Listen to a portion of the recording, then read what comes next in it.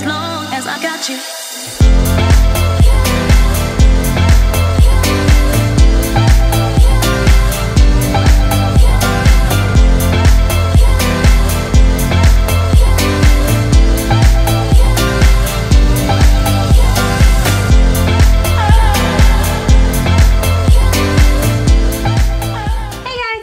And I am so sorry that I have been gone for so long on this channel. I know I made my last video and said I was going to come back, but then I got bronchitis, so that sucked, but I'm feeling a lot better. I still feel kind of scratchy and like my voice goes kind of like in and out sometimes, so I'm very sorry about the voiceover. I sound a little crazy in it, but I wanted to do a video for you guys on some Halloween costumes because I love Halloween and I wanted to make them Disney because I am the biggest Disney fan. I love everything Disney, so I made 3 of some of my favorite Disney characters. I wanted to share them with you guys. They're very inexpensive, very easy. Be sure to give this video a big thumbs up if you want to see more DIYs. I have a bunch of DIYs planned. I'm thinking of doing some fall DIY room decor. If you want to see that, give it a thumbs up. And also, if you recreate any of these looks, be sure to tag me on Twitter and Instagram and follow me on there, and I will chat with you guys, follow you back, etc. And yeah, let's get started.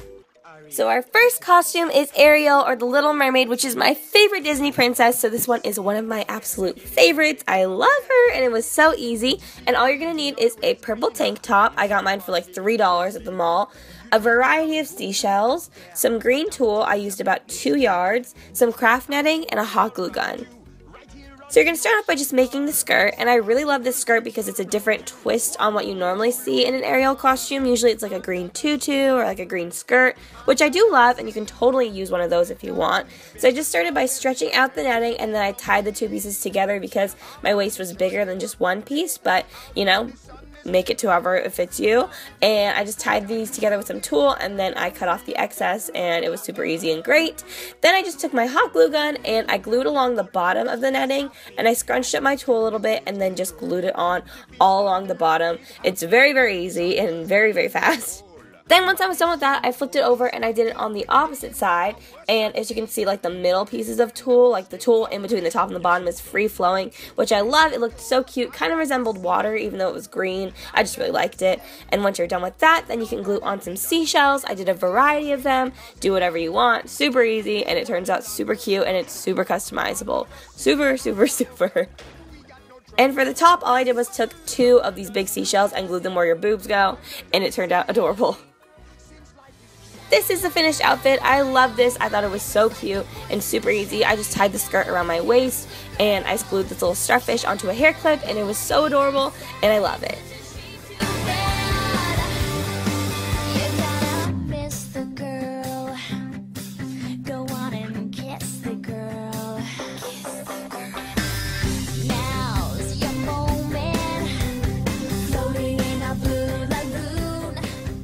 The next costume is Lilo from Lilo and Stitch, and I love Lilo. A lot of people tell me that I remind them of Lilo, which is a compliment because she is adorable, so yes. All you're going to need is a red t-shirt dress, some white sticky foam, and an X-Acto knife. So I started out by going online, and I literally Googled Lilo and Stitch leaf, and this came up, this picture. I will link it down below if you guys want it. And all I did was I took my X-Acto knife after printing it out onto some paper, and I cut it out because this is going to be our stencil for the actual sticky things. So once I was done cutting that out, I just took a black marker and traced it over my white sticky foam paper, and I recommend doing the back of it because you don't want the black marker to be on the front of it when you actually put it on the dress. And then all I did was I took my X-Acto knife and cut it out. I got my X-Acto knife at Walmart for $3. It is so inexpensive and so much better than scissors for this kind of thing. It was amazing, and I just cut them out and set them aside, and it was really, really great. Once I was done cutting out all my leaves, I just put them onto my dress. I arranged them to make sure that they would fit, and then I just took off the sticky paper and put them right on. Also, the stickies don't stick super, super well, so I wouldn't say this is a permanent costume. It's very temporary, only for like one night, but it was very, very, very inexpensive and adorable. And this is what the costume looked like. I wore it with some pants again because the dress was a little short, but I'm super excited because after Halloween I can just take the little leaves off and wear it on a normal basis, and it's adorable. I got the dress for $5 at Cotton On, and I got my little Stitch at the Disney store, and it was so cute.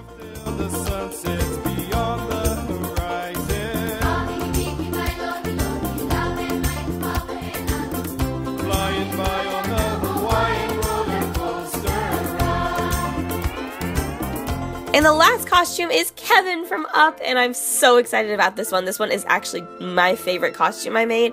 It was so easy, really inexpensive, and I just love it so much. So what you're going to need is some tulle, and I use the colors that Kevin has, which is blue, yellow, light blue, purple, and orange. You're also going to need some elastic, a headband, some floral wire, and some large green jewels. So we're going to start off by making the little headband. I got my headband at Walmart and this floral wire from Michael's, and it's like malleable, bendy floral wire, but it's also very thick.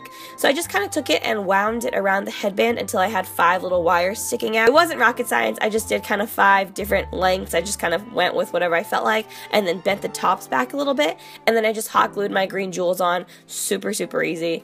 And then moving on to the tutu, I took my elastic and I measured it around my waist, and then I took off 4 inches so that the tutu actually had something to stretch out, because if it actually just fit your waist, it would just kind of like sit there. And then I hot glued the elastic together. You can sew it, you can do whatever you want to attach it together.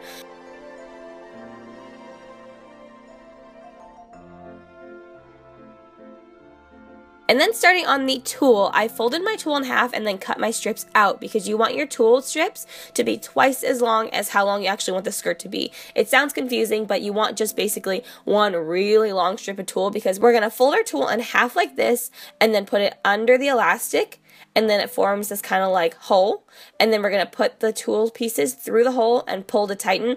It sounds kind of confusing, but I promise it's really easy. Just watch this over and over again and continue it all over with all the colors, and it gets super easy, and it doesn't actually take as long as you would think it would. Once you're done making the entire tutu, you can trim the pieces however long or short you want them to be. So this is the finished costume. I love it so much. I went to Build-A-Bear and I actually got one of the boxes there, which is like a shopping bag for them. If you buy something, they'll give you this little box.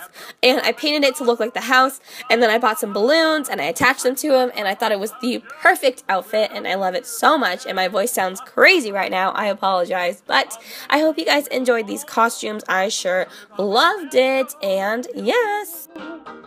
Adventure is out there, it's my holy grail, so cannibals and tigers beware. I've made my life's journey to blaze every trail. I've got my arrow fair, the highbrows will be there. My spirit of adventure is you. Freaks of nature stand aglow. So thank you guys so much for watching this video. I hope you enjoyed it. Again, if you want to see more DIYs, be sure to give it a thumbs up, and I will see you guys in my next video. Bye! Also, be sure to check out my DIY I did over on Awesomeness TV. I did a DIY Alice in Wonderland costume, and it will be linked down below. Bye!